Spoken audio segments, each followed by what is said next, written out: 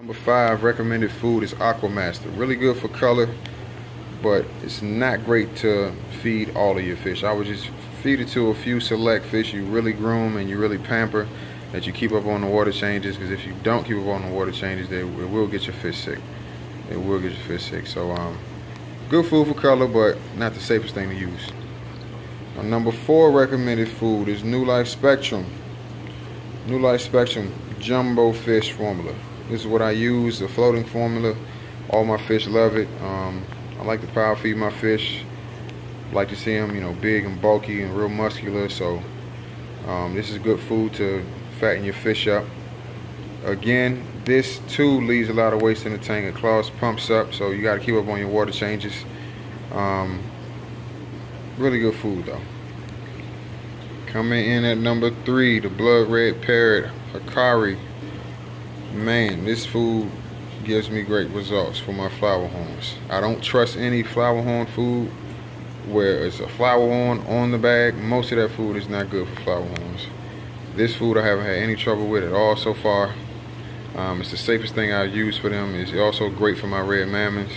And I feed it to my cichlids also when I don't have anything else left, and haven't had any problems with it at all. Coming in at number 2 is regular old Cichlid Gold. Cichlid Gold is classic. Everybody knows about Cichlid Gold, but what you may not know is that it's great for breeding. This is the perfect food to use for breeding. If you have a bonded pair of fish who you want to breed constantly, Cichlid Gold is the way to go. And coming in at number 1, we have hard-boiled eggs. I feed the egg yolks to any fish I want to power feed. So all my Super King Midas and all of my marbled Fenestratus, any fry I have, they are eating boiled eggs. They're eating the egg yolks. I feed the egg whites to my veteran fish, everything that's adult age and breeding size, and they love it. Not only do they love it, this is the best food I've ever used. I mean, simple, straight out of the refrigerator. I mean, I'm vegan myself, so I don't eat eggs, but it's the cheapest thing you can use. I went to the dollar store for the first time. I bought these and got them for $1.35. So I mean, it's crazy how I go through a dozen of eggs a week.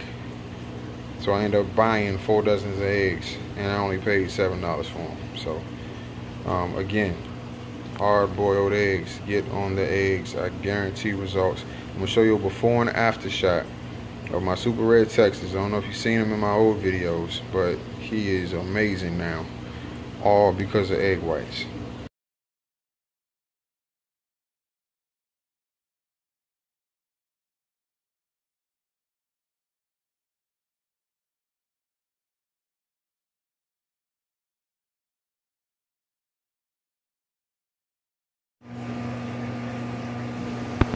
These are the Super King Midas babies, ready to get down on some boiled eggs. As you can see, the boiled eggs cloud the water immediately. Depending on how many you use, you probably have to do water changes every 2 to 3 days. But I highly recommend this for fry, any fry of any kind. They'll grow super fast as long as you keep up on your water changes. This is the best method to grow your fish out as fast as possible. King Midas and Queen Elsa are about finished. I don't think she's going to lay anymore. She's a really old fish.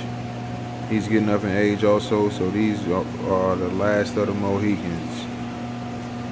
What you see is what you get. I got about 2 more batches left. And those are growing really fast also, but I'll give you guys an update video along with my kids in it. They love the Fishroom, and they're going to end up taking over the YouTube channel soon. Here we have the marbled Fenestratus. These guys are very rare in the US. I'm very proud to have these fish. Can't wait to see them grow out to their full potential. I only give them egg yolks because I want them to grow much faster, and they prefer the egg yolks over the egg whites.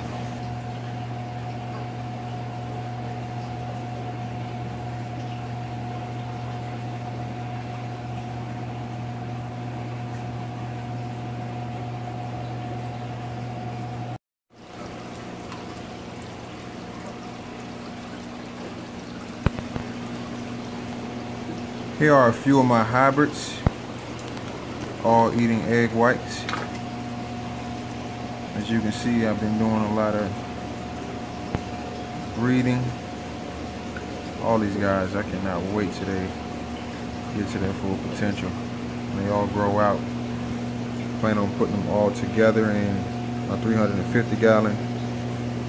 Just imagine a tank full of fish the size of umbies, but as colorful as flowerhorns. That's what I'm working on right now.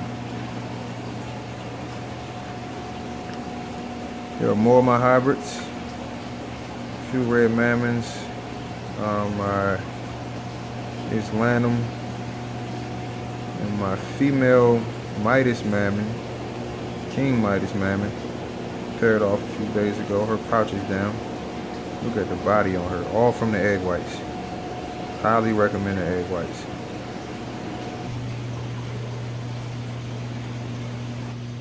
For this first method of hybridizing, I like to call this cluster hybridizing, where you have a tank full of fish from different species that are also opposite sexes, so they have no choice but to pair off eventually with something they traditionally wouldn't pair off with. Here I have a female Midas Mammon who paired off with my male red Islanum. And this is a very interesting pairing right here. It's something I would have never done on purpose, but it's fun to find out what type of fish take a liking to each other when you put them in this type of situation.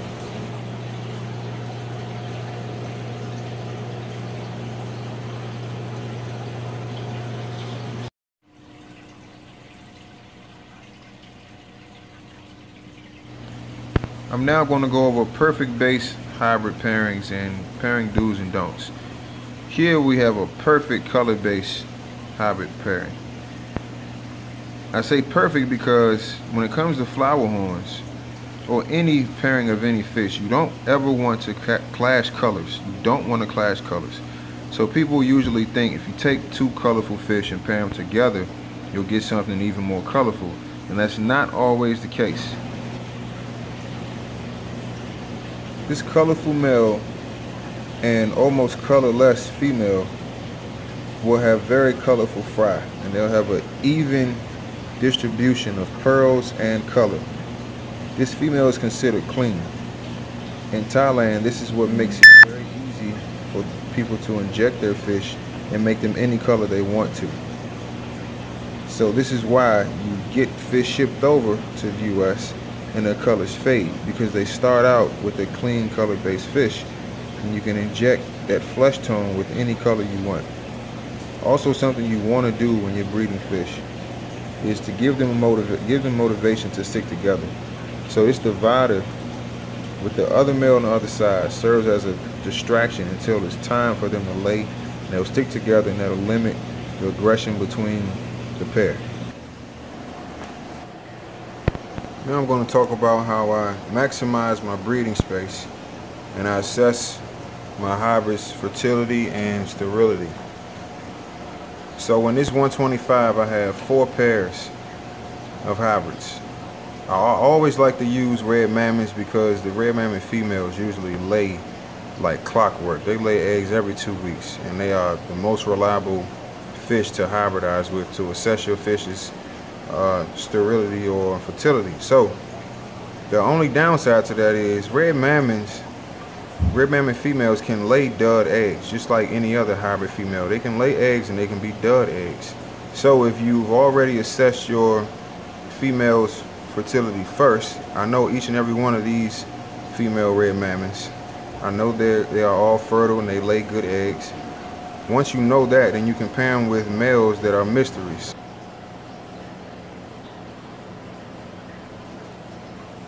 So I have each male hybrid paired with fertile female Mammons.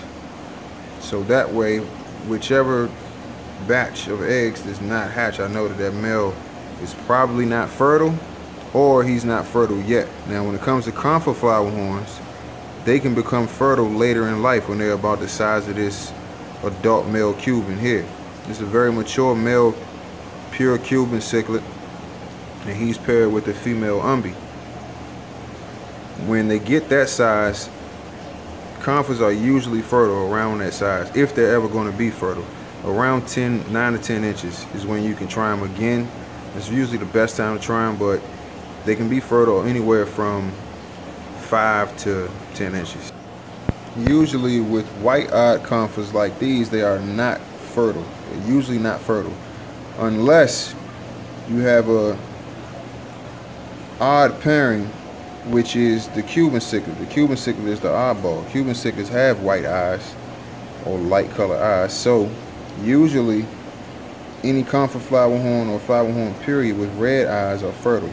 But since these are conifers and a very unique type of conifer, they all have white or orange eyes, so I can't take that into consideration when it comes to these guys. I can't worry about the color of their eye.